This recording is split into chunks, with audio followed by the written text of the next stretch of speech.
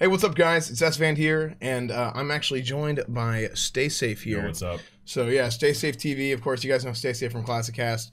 He's here this weekend along with Rich, and we've been doing stuff with Asmongold, and we'll talk about that actually at the end of the video. But what's more exciting for you guys right now is the fact that we've gotten a little bit of an update about AV and Classic. And I just want to add, this is our third Classic update in the last 19 days. Yes, third in 19 days. Picking up the pace. That's a whole lot. So, very good, very exciting. The fact that we're getting news. So let's talk about this a little bit. Kyvax told us in the last update that we're going from 4 phases to 6 phases. Kyvax is back and he's given us a little bit of clarification about AV and Classic. We'll go ahead and read through the post and we'll give you guys our thoughts. This is a subject that's been asked about several times recently, and we want to clarify some of the details surrounding it. Like many aspects of the game, Alterac Valley was tuned and adjusted in different ways from patch to patch in 2005 to 2006. 2005 instead of 2004 because AV came out in patch 1.5. First and foremost, we're planning to use the 1.12 version of Alterac Valley. For many parts of the game like this, we're picking an original WoW patch that gives us the most clarity for WoW Classic, and 1.12 is that patch. In Alterac Valley, that puts us before the introduction of reinforcements. It puts us before the removal of all the commanders and lieutenants. The only win conditions are the killing of Drekthar Frostwolf Keep or Vandor Stormpike and Dunbalder. It gives us several early improvements to the BG that we're glad to have in place. Early on in AV, there were too many NPCs that were too hard to kill. By 1.12, many had been removed and NPC health was brought down to a reasonable level. Turning in armor scraps is an encouraged supportive activity by this point.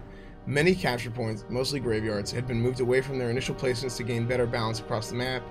Korak the Blood Rager was removed, and killing opposing players no longer drops items like dwarf spines, orc teeth, or human bone chips. In our content plan update, we mentioned that we're still working out exactly how and when PvP elements of Classic will roll out. We'll update you on that here very soon, and I think given the fact that we've gotten so many updates in such a short amount of time, oh yeah, we probably are going to get an update on that very soon. So yeah, they're definitely picking up the pace. Absolutely.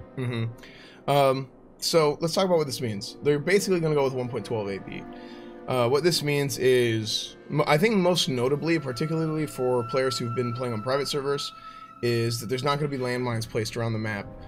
One thing that actually, this is something that the Nostalrius team did. This is something from the Nost core. Is they went and they made custom placements of the landmines around the map.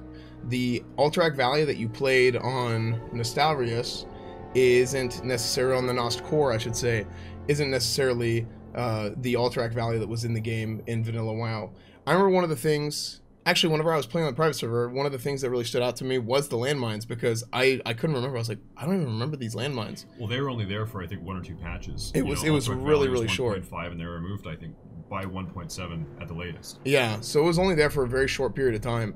But they went ahead and put them in on Nost, and then they put them in custom spots. And we actually talked to Nano about that, and Nano had told us that just to verify with him to make sure that was right. And he's like, yeah, it was totally custom. And you can actually go back on the Nostalrius Twitter account, and you can see they posted a screenshot of that. So you can go look that up whenever they're like, oh, we put the landmines in. So pretty cool. Pretty cool, I guess, that just a little bit of lore, I guess. Something else, let's talk about the fact that there's no race-specific drops for the quest turn-ins. Stacey, do you want to talk about that a little bit? Yeah, so in in early Alterac Valley, if you killed a Tauren, he would drop a Tauren item. I think it was like a hoof or something. You kill an orc, you would drop an orc, whatever. Human had their own, and night elf. Every race had their own. Right. And you could actually pick these up. You had to go over. It didn't matter if you actually got the killing blow, or even if you tagged them, you'd have to run over, right-click, loot them, and then you pick it up. Right. And you'd pick them up, bring them back to the sanctuary or whatever, and you'd turn it in for rep. And I think 20 silver as well. So I remember, memory I have is back in the day, people would not contribute to the battleground at all, and they would just run around and try to pick these things up. Because you could make like 25 or 30 gold an hour doing that. People just sitting there and sort of like AFK, mentally AFK, and just go loot and try to make gold in Alterac Valley. Yeah. Well, and you know what else is good, actually, is that's something that's cool, I think. I think it is something that's cool. I think it adds flavor, and it adds a way for people to make gold.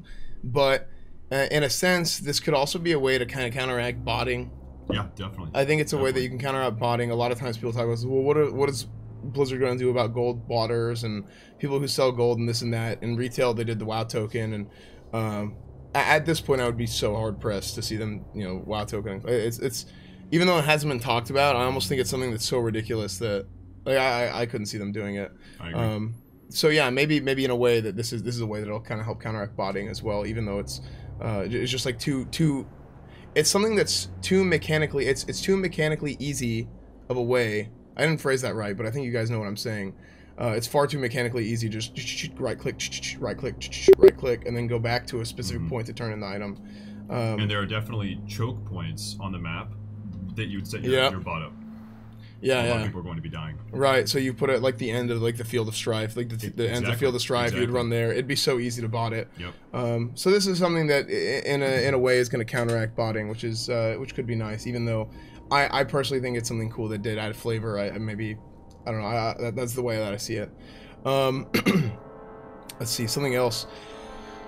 Well, another thing they talk about here is how there were so many NPCs early on. And they had a lot of health, and they were very, very powerful. And when I think of that, they mentioned actually Korak the Blood Rager. I remember being an Alliance player. If I'm running through Field of Strife and I aggro Korak, you're dead. I'm dead. And you know that's just sort of annoying. Yeah. And for those of you who don't remember Korak was the big red forest troll looking guy. So yeah, super strong. And if you aggro him, you're probably dead. Yeah, I think they get rid of him. They're getting rid of a lot of the elite NPCs, or basically just like rebalancing it to be what the game was at the end. One thing that they don't talk about here is Ibis and Lakalar. Ibis the Forest Lord. That's right. And Lakalar the Ice Lord. We've looked at this before, and they're in the game in Burning Crusade and even in Wrath, I believe. So they're still going to be in the game. No one did it though, but yeah, in Vanilla WoW, you could kill people similar to the other like lootable turnings, but these are for Alliance or Storm Crystals and Horde. It's another resource. I think it's blood or something. Right? Yeah. And you pick them off the bodies of Horde NPCs and also Horde players, and you go and turn them in, and slowly you accumulate enough to summon these like giant elemental lords, and they're very powerful, and they slowly walk to the Field of Strife, or actually that's just where you summon them. So they fight at the Field of Strife, and it's like this crazy thing. I don't remember it happening a ton, because it was actually sort of tedious to do it, right? It's very tedious to do it, but I remember whenever it would happen, it would be like, oh! It's actually being summoned. Like this AV lasted long enough for somebody to actually do this. But yeah, it was always really cool whenever it happened. So I think that as far as nostalgia and as far as like memories of Alterac Valley go, you know, outside of the fact that, you know, you'd have AVs that would last like days, literally. Yeah. I think that the summoning of Ibis and Lakalar are two things that really stand out to myself. I think that's like when people think of Alterac Valley, Vanilla WoW nostalgia, they think of those two guys. We had the link also. I remember I'd wake up in the morning, be getting ready for school, be in Alterac Valley, go to school, come back, join the same Alterac Valley. Right. They lasted a very long time. Yeah, it was awesome.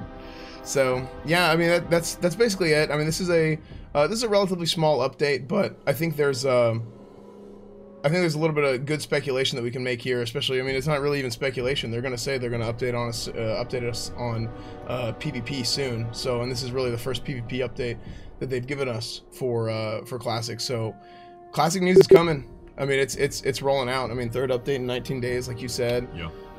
So very exciting. And you know what else is exciting, actually, and we'll talk about the reason why Stay Safe is here. So Stay Safe, Rich Campbell, myself, and Asmongold are actually working on.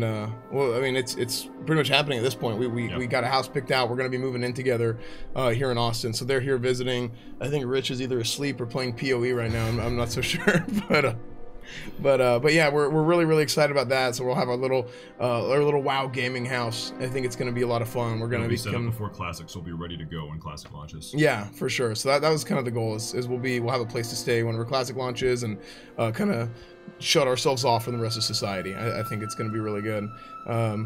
We're really excited about that, and we'll talk about that a little bit more as time comes. But yeah, I think that's it, right? Yeah. I think that's it. Yeah. Guys, please follow Stay Safe TV on Twitch and on YouTube. So just look up Stay Safe on YouTube, and if you guys like this video, I'd appreciate if you subbed. I'd appreciate if you hit the bell. What the bell does, okay, this hit the bell meme, okay, it's hit the bell, smash that like button. The hit the bell meme, it's real, okay, because a lot of times if you post a non-classic video, and I've been doing a lot more classic videos lately, but if you post a video that's not classic, what'll happen is you won't even see it. It won't show up in your subscriptions or whatever because of how like YouTube algorithm, weird meme stuff goes. But yeah, if you guys really like my content, if you guys like what you see, hit the bell. That helps. You get notifications up in your YouTube bell thing. So thank you guys so much for joining us today. I hope you guys are excited for WoW Classic. And we'll talk about this a little bit more on Classic Cast next week. No doubt. Yep, for sure. There we go. Thank you guys.